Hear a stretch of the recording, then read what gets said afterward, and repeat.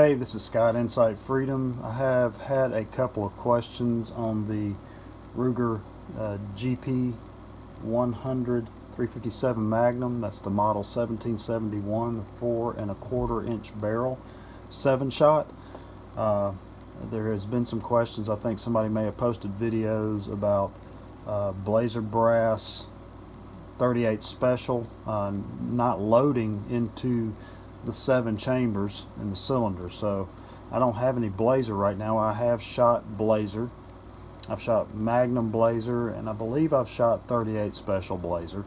But I'm going to show the Remington 38 special 125. This is the jacketed hollow point 125 grain. That is this round right here.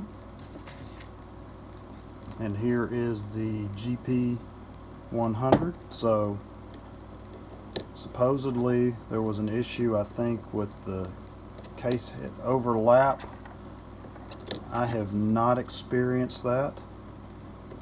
I can't speak right now, or I can't show you right now exactly the Blazer, but this is, there it is, it's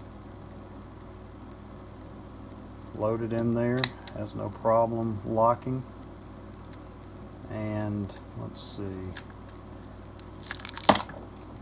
jacks. This pistol was not cleaned after the last range trip, and it did have 38 special. I'll let my fiance shoot it, but here we go with some 158 grain 357 Federal Magnum loads, which sometimes the problems that people have with a 357 Magnum is running 38 specials and then going to the 357, which is a longer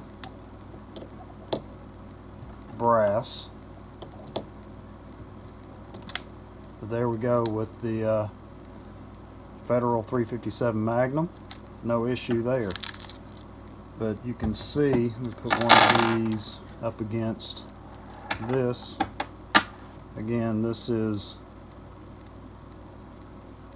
38 special over here. This is 357. You can kind of see the difference in the brass length on that. The neck is a good bit longer on the, let me try to bring that even there, on the 357 over the 38 special. So again, not sure about the Blazer. I have not had issues with it. Some people may have, but hopefully that will answer any questions that you might have about this specific gun.